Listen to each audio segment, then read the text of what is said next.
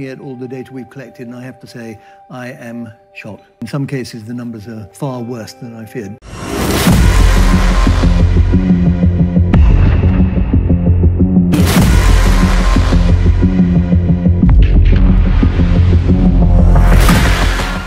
Immersive sports science.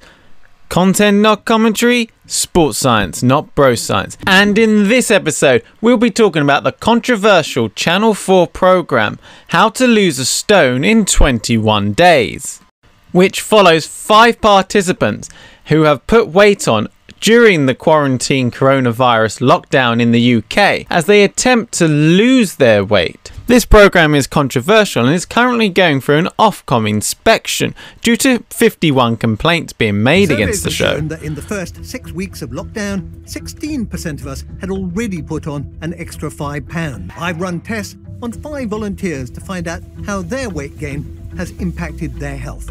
Presented by Dr. Michael Mosley, the show is based upon his 2 books, The Fast 800 and The 5-2 Diet, which is to do with intermittent fasting and VLCDs, or very low-calorie diets. It certainly used to be the accepted wisdom, but there have been a couple of really big studies, one run by Professor Roy Taylor in Newcastle University and another by Professor Susan Jebb at Oxford University, which showed the exact reverse, basically rapid weight loss.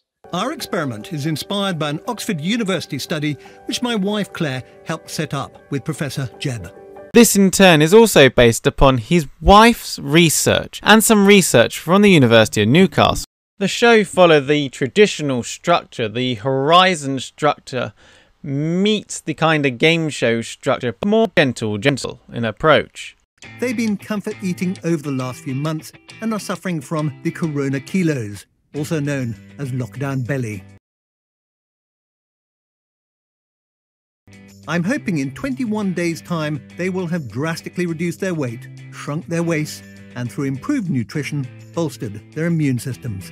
The participants were from a varying demographics, all of whom were obese or overweight, and had put weight on over lockdown. The programme was mainly filmed at a social distance in and around Mike Mosley's home, with the exception of the vlogs, which were filmed from the point of view and perspectives of the participants in their own environments, and explains as to how they were feeling and why they were potentially overweight or obese.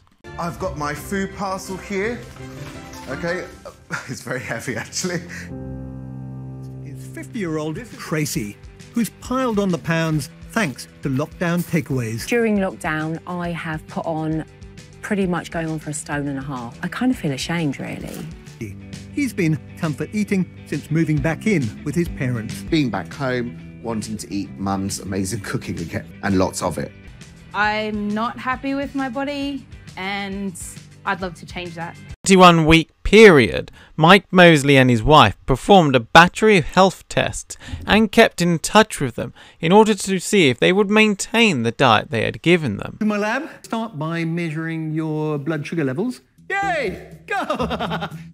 This show did really well in finding a wide variety and sources of experts to help expand upon the knowledge Mike Mosley had given throughout the programme. There was also some rather dodgy graphics and street experiments performed in order to help explain this further too. And for some reason there was the mass weigh-ins and the usual reality TV tropes, which were rather irrelevant to understanding the scientific information around obesity and how it affects COVID-19. The show was highly controversial, not just because of the Beyonce style clothing they were wearing. Of course, Beyonce's preferred demographic and market, all the single ladies. All this nose and throat specialist not wearing his mask properly. I mean, come on man, you're a nose and throat specialist. You're within someone's space, looking down their throat. Quite frankly, if you don't wear one properly as a medical professional, you look just silly. For our benefit and your benefit, you're looking down someone's within their 2-meter space. So what I'm going to do is I'm going to be asking you for the next 3 weeks to go on an 800-calorie diet.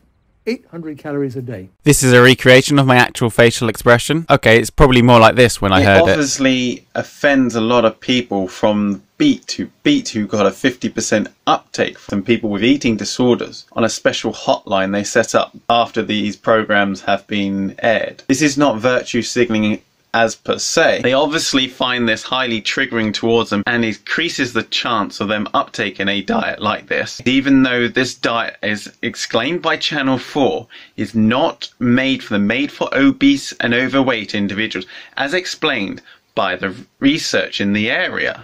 And as I mentioned before in one of my previous videos, you can see it up there, there's no point just complaining to beet. Beet can't do anything. If you want something changed, complain to Ofcom. Not an eating disorder charity. They can't make changes towards the television. Although, however comforting it may be and whatever support they may provide. Show how to lose a stone in 21 days. There's a lot of criticism of that sort of drastic cutting down of calories. All sorts of different charities are worried about people with eating disorders, crash diets, they're also called as well. And actually, that's not really sustainable, isn't it? If you want to try and change someone's lifestyle, losing that much weight that quickly is never going to have a long-term effect because they'll put it on just as quickly when they're tired and bored of it.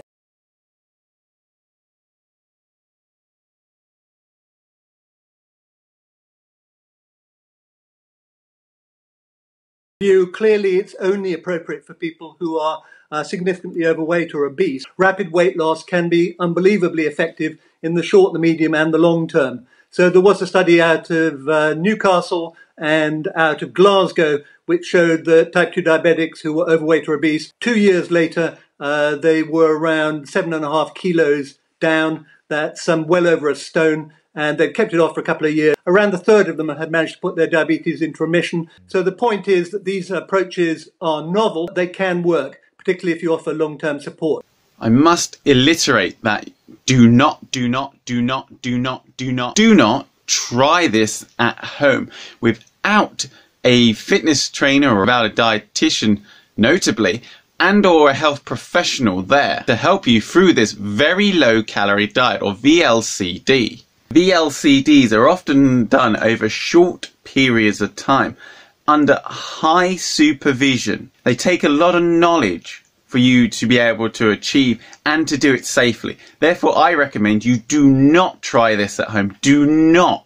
For the most part, VLCDs aren't particularly healthy. Eating between 800 and 1,000 calories isn't healthy, especially for the average person. Yes, there are caveats to this. The main caveat being that these diets are often designed scientifically for obese people or morbidly obese individuals. Yes, I do realise that if you eat Christmas dinner, for instance, and you eat 800 calories the next day, it's not going to harm you, potentially. But there are major caveats with this, so I recommend do not try this at home. However, if you are interested in the science and the information to this, there will be the 2 journal articles down below detailing VLCDs.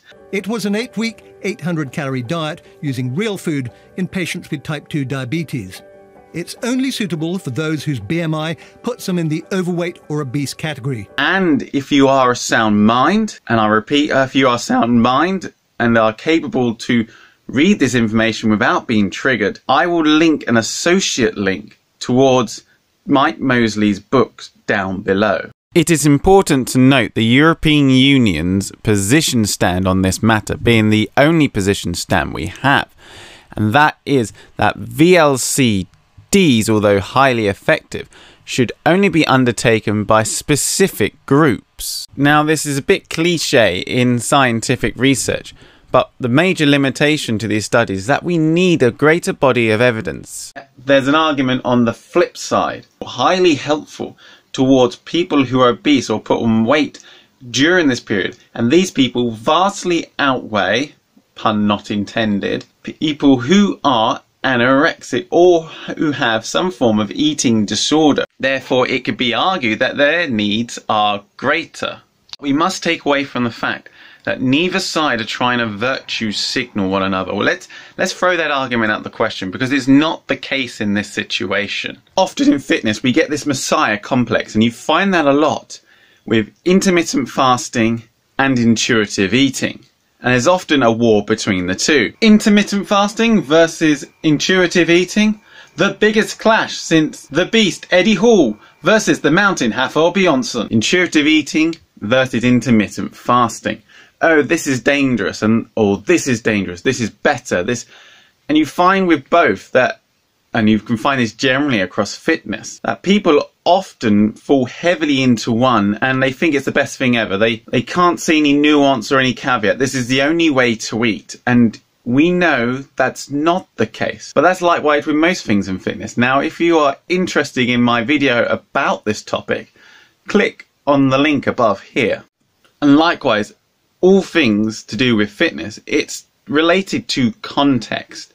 What is the context or the reason why you're eating like this? And the context is king. Context gives us relevance. In terms of intuitive eating, the vast majority of the UK, and probably generally of the world, eats intuitively. That's because we know how to eat. We've been taught how to eat, potentially how to eat healthily, how to know when we're going too far. But a lot of people don't, and that's how they get obese. They eat whatever they want, whenever they want, and they don't realise they are obese or the damage they're doing to their bodies. On the other hand, intermittent fasting is where you have days of low calories and days of moderately high calories, or maybe you just eat normally. This and intuitive eating are both acceptably, or let's say normal ways of eating. It's generally how people generally eat, or should eat, shall I say, in most situations.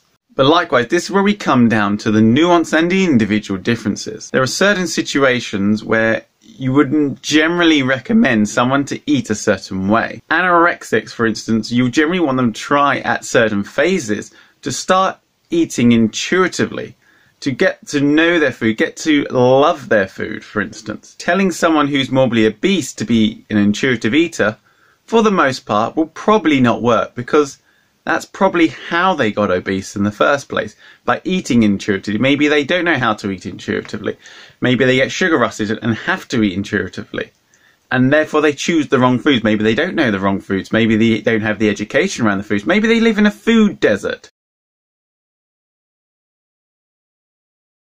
There's loads of caveats, and I'm not willing to talk about 100% of the caveats in such a small space of time, because it'd be inappropriate for me to do so. I wouldn't be able to give the correct depth to do so in such a small space of time. It would be inappropriate for me to do that. And likewise, we're all different. We're all individuals. And what works for one person will not definitely work for another. We're going to take 3 examples. One from this film where they utilise mindfulness to get over addiction to eating. Gently placing the object in the mouth.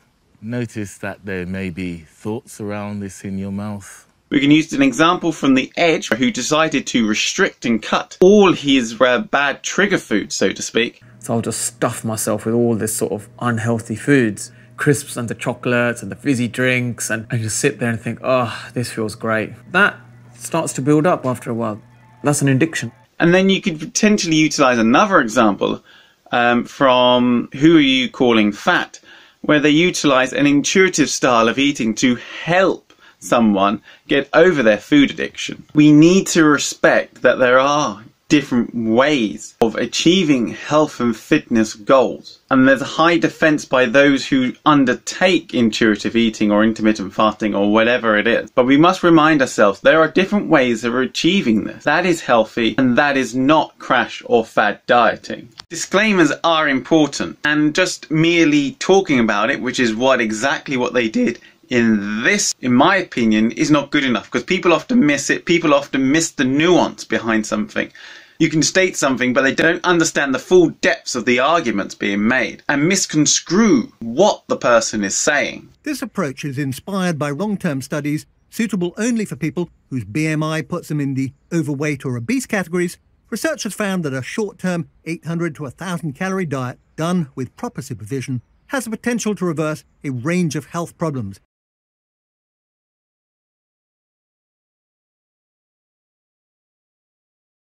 This isn't about how to look good in a swimsuit.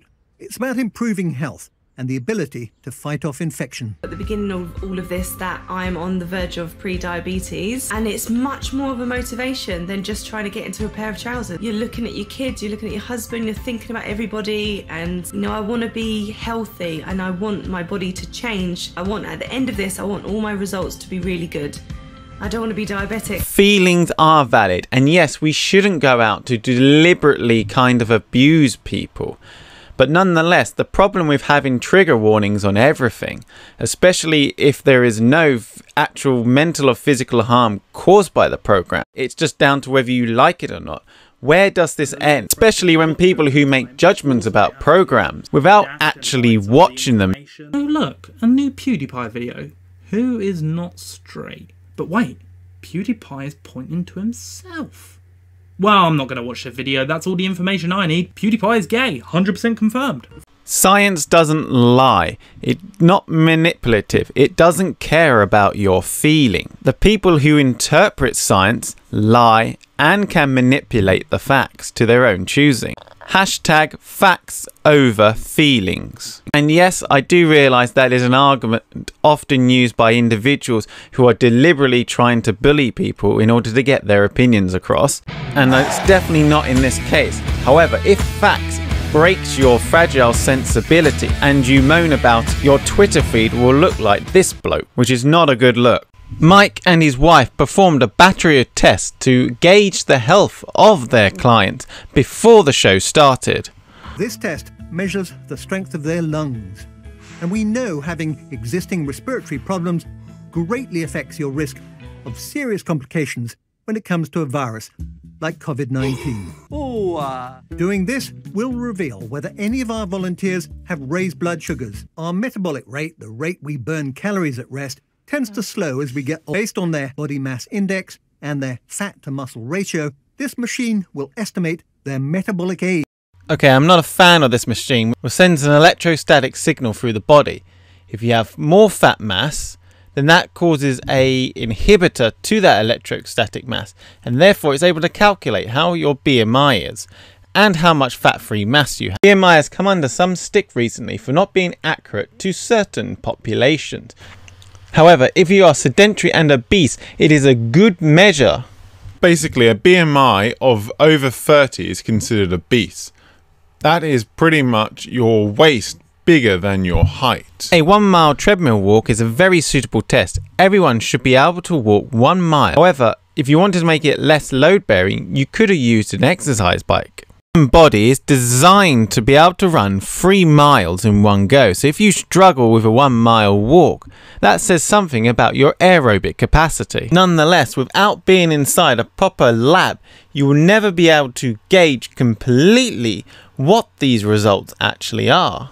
Like, I really need to focus a bit more on my health, and this was quite a scary. You find with a lot of obese people, they are scared of fitness environments, especially in times of COVID like this, as they may be at more risk of getting severe complications from COVID-19. They may think also that people will be looking at them, which is completely and utterly preposterous, because for the most part, why do fat people go to the gym? For the most part, they're there probably to lose weight, and therefore they're not out of place. Unfortunately, my nan passed away from COVID. I was comfort eating. I do need Michael's help. Since the gyms have locked down, yes, there has been an uptake in physical activity and exercise. However, this has been counteracted by the fact that many of us have put kilos on since this break, and sales of junk food like biscuits have increased. Personally, I'm not a fan of how they gave them their results. I believe these are probably private matters, even though stated on television. Yes, it makes it look good television, and they do seem sound of mind, although I cannot make that judgment necessarily, because I haven't done a psychological analysis of them. It would be inappropriate for me to do so, and I do not know these individuals personally. We must prevent the sense of humiliation. If you humiliate them, then you effectively lose them throughout the diet. They don't necessarily want to achieve it or fulfill it throughout its full purpose. Reality is that all of you fall into what's called the obese category. All of you have a BMI over 30. 2/3 of British adults are now overweight or obese. But in a recent big survey of over 2,000 people, they found that only 1 in 10 of people who are obese realise they're obese. There appears to be a mismatch. So how good are people at recognising obesity when it is staring them in the face? We have definitely got fatter over the years, although there were periods where people were malnourished, such as A London store set out to find Miss Fat and Beautiful, a comfortable woman with the sort of statistics those old Dutch painters would have loved. Hips in the region of the middle 40s and all that. That's practically every Instagram model's booty builder's dream. I'm happy they don't make clothes like that anymore, because that one scares the living crap out of me. Do you think he's normal weight, overweight, or obese? Normal weight? Would you be surprised if I told you she's actually obese? Obesity has become the norm, with 2/3 of Britons now overweight or obese. Warped our perception of normal, and some people are very good at hiding their obesity. As you can see, most people are actually pretty bad at recognising obesity, and that's probably because so many of us are overweight or obese. It means there are a lot of people out there who, without knowing it, are actually storing up significant health problems for the future. Seeing models like this can affect a woman's sense of body perception and body image. Yes, there are some genetic anomalies, freaks of nature, so to speak, which can increase the uptake of eating disorders, which led to Cosmo, for instance, banning super thin models and those who have a history of eating or mental health issues. Ironically, they then got Tess Holliday, who had an eating disorder and mental health issue, to star on the front cover.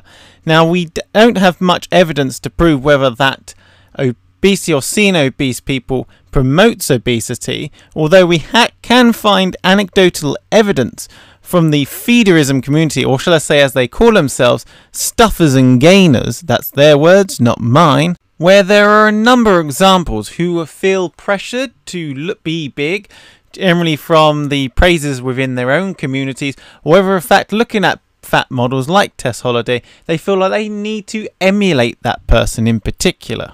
Are on less than 1,000 calories, and they are exercising more, so it's crucial they eat the right foods.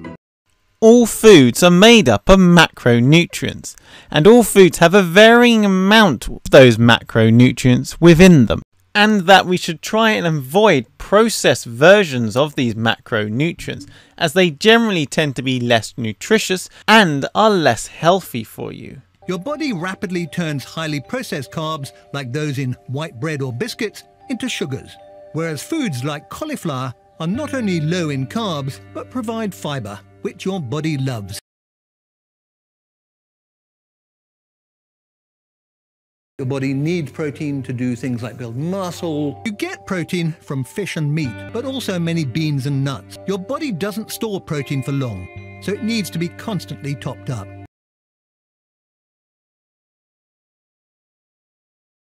And that way, when they lose weight, they will also preserve their muscle. Okay, let's see what a typical day might look like. That is around 2,500 calories and a lot less than what many people are eating. The recipes Claire has been sending our contributors work out cheaper than what they would normally eat, and would contain not only less calories, but far less carbs and more fibre.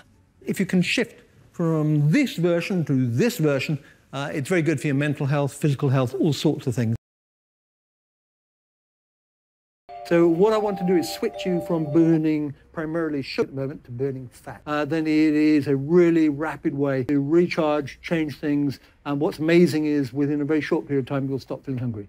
800 calories is how a lot of the trials have been done, but I just want to be super safe. So 3 of you, I'm going to allocate a high protein meal replacement.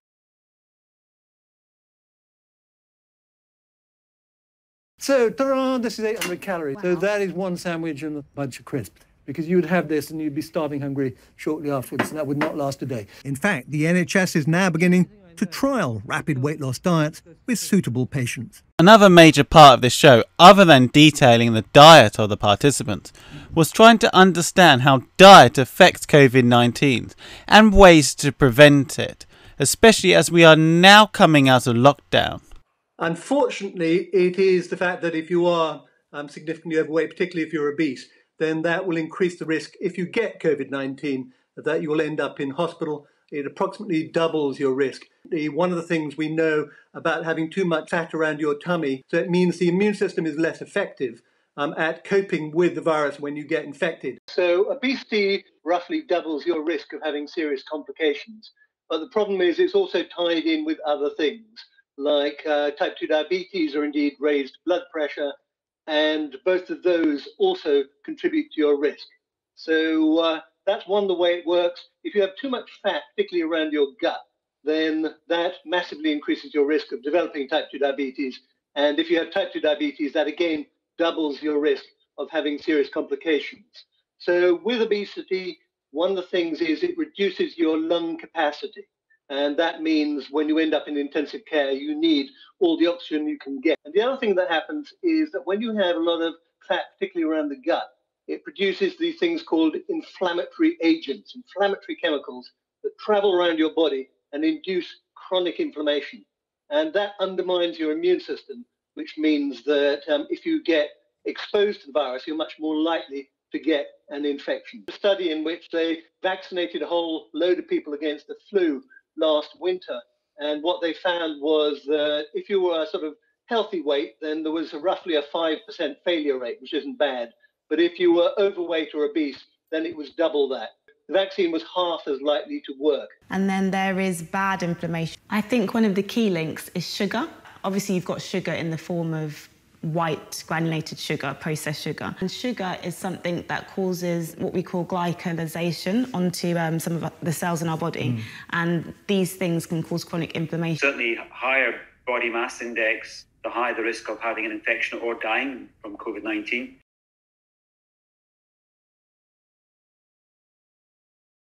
If you're under 70, by the time you get to the BMI of about 35, 40, your risk is probably 3 to 4-fold higher. Body mass index seems to be related, as does clearly age. Roughly speaking, men's risk is usually about 20 to 30% higher from dying. But for COVID-19 deaths, it seems to be somewhere around about 80 to 100% higher. Actually more than double the normal risk. But certainly the message is for public health, if people are able to stop weight gain or even potentially sustainably lose 2 to 3 kilograms, they may be doing some benefit if they get COVID-19. As obesity, there's been a lot of research suggesting that certain ethnicities seem to be more at risk. Our research provides preliminary evidence that may be the case. Now, just be cautious. Is that cause and effect, or is it reflecting other aspects? We just don't know. It might be that partly they are getting more COVID just because of our social, cultures, and it's harder to socially isolate in our family structures. And it looks like it's about 60%, 50 to 60% higher risk of dying from COVID. India or Pakistan, like myself, or Bangladesh, and it's also for Afro-Caribbeans and African Americans. And then by the time you hit a BMI of 25, you've doubled it. And by the time you hit a BMI of 35, you're up nearly tenfold. And this is the general score, but if you look at ethnicity, it is much worse. This basically shows your risk related to ethnicity and also related to your BMI. So this is the risk of admission to hospital, and this is risk of dying of COVID-19 if you get it. So this is what happens to white people, and this is what happens to non-white people. I'm already kind of 5 or 6 times. Since the UK went into lockdown, we've spent an extra £19 million on biscuits. Sales of alcohol have almost doubled. Of course, naturally healthy food that's highly nutritious and high volume was a major part of this show, although I'm not too sure about stamping on biscuits. That seemed like it was just trying to make it up just for entertainment purposes. If you leave tempting things on the surface, you just eat them more. The more you pass them, the more you see them, the more you eat them. Out of sight, out of mind really is unbelievably true. It is the first rule of dieting. Get it out the house. I'll gradually reintroduce carbs into their diet, but for now, I'm trying to force their bodies into a state called ketosis. Now, there are around 500 grams of sugar stored in your body, mainly in your liver and in your muscles.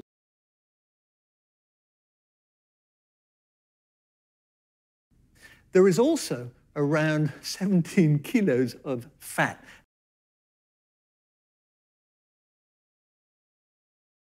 You're going to have to deplete the sugar stores, the metabolic switch, and move over into fat burning, is that it turns that fat into something called ketone bodies. And then the body and the brain uses those ketone bodies as fuel. You go into what's called a state of ketosis. In a quest to get fit, thought I'd walk the dog. Small problem. We haven't got a dog. I borrowed my friend's dog. During the quarantine, there has been a surge in people doing physical activity and the appreciation of physical activity, possibly due to the effects of what being obese does when you have COVID-19. But there is a disconnect in the fact that we are eating more. It is also known that exercise makes you hungrier, as it helps to increase metabolic rate for the short term. Exercises performed in the show were very basic, but very necessary and very applicable to an obese population who are only semi-active. During the lockdown, many places of exercise were closed and people had to improvise with how they exercised. Not everyone was lucky enough to have equipment at home. It's good for anybody, and the benefits that someone will get is the mind-body connection, basically, and they'll find that their body can do so much more. I am personally not a fan of yoga as a tool to lose weight, as it's generally not strenuous enough. You generally don't burn enough calories to do so. But for a morbidly obese person, it will help with their mobility. Often with obese people, their mobility is lacking and it's not particularly too strenuous to do. Also, sedentary people often have very poor core muscles. Your core is your deep underlying muscles in your torso. So it's not necessarily your abs, it's the muscles that are deep within. Generally, they are weaker in sedentary populations. Mike Mosley, from his previous work and previous programs, is a big fan of high intensity interval training, or HIIT training for short. In the colloquial world, we often have HIIT, which is high intensity interval training, and LIST, which doesn't exist, but the terminology is out there amongst the YouTube community, that is low intensity exercise, when we're referring to cardio.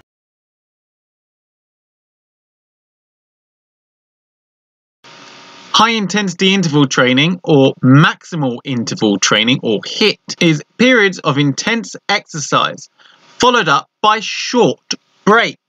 I would argue what they were doing wasn't HIIT training as such, because they had long pauses between the intervals themselves. You must take everybody individually. These were generally, I wouldn't say quite fit people, but they had done exercise prior to coming onto these programs. They were mentally strong. They didn't mind doing these exercises because they enjoyed it. And we know that high intensity interval training is not necessarily enjoyable for people who are obese or larger.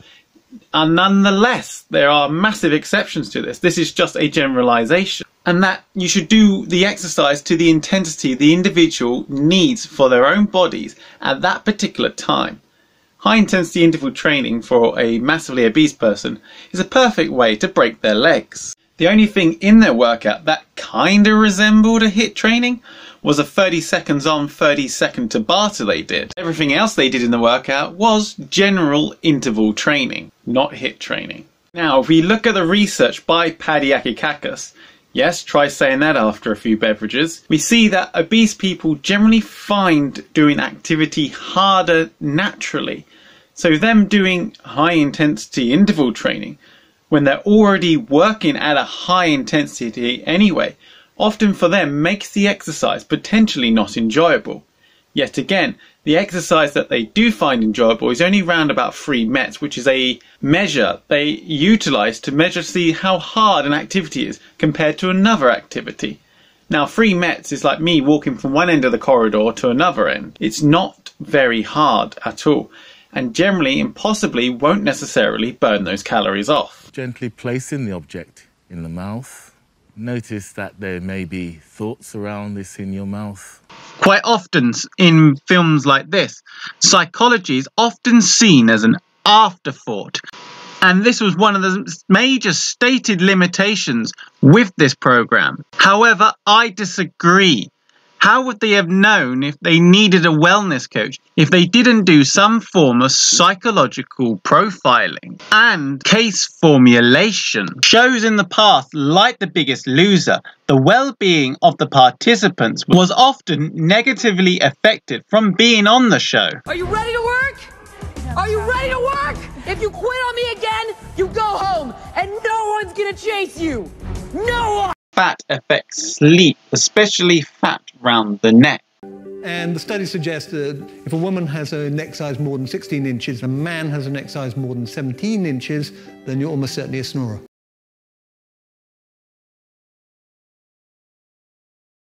is one of those diseases which is both incredibly common, but it is often missed. And it is so treatable, because if you could just lose a bit of weight, that means the fat will shrink around the neck. Certainly if you have a partner and they stop breathing during the night for 20 seconds or longer, you need to look into it.